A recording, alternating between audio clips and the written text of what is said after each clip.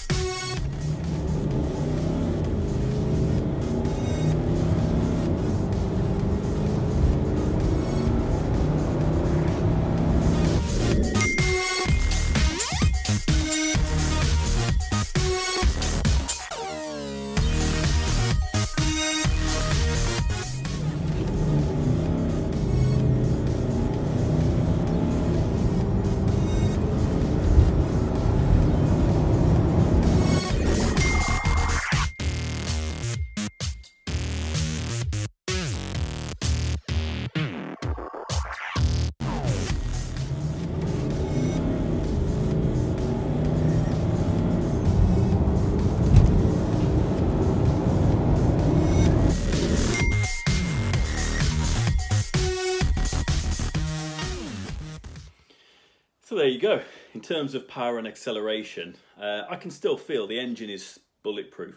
Feels great, really, but 0 to 60 times, a bit lacking. If you're going to do 0 to 60s on twisty roads with old tyres and a torque converter, that is surely wants changing, really, if I can drop the gearbox and get it done. 10 seconds-ish, you know, not too bad, really. I'm sure it's probably towards 8 seconds from the factory. So, you know, a couple of seconds with a dodgy torque converter and old tyres. I also had some gear in the boot as well that probably weighed about another person's weight. So, you know, it's a very rough guide as to how slow or quick an old Range Rover's going to be. But actually, in practice on the road, it really does overtake people. There's some big hills really around where I live, and I can accelerate up these hills like there's no tomorrow. There's no lack of power in the perception when I'm driving it. But from a standing start, getting that torque to get the wheels moving, it is, what is it, 2.7 tons if I remember right. That's a lot of momentum to build. So you can probably tell from looking at those little 0 to 60 blasts, it gets moving rather slowly. Once you've hit about 30 miles an hour, you've got a bit of momentum, and then the powertrain just sort of kicks in and keeps you going once the turbos are both spooling at once.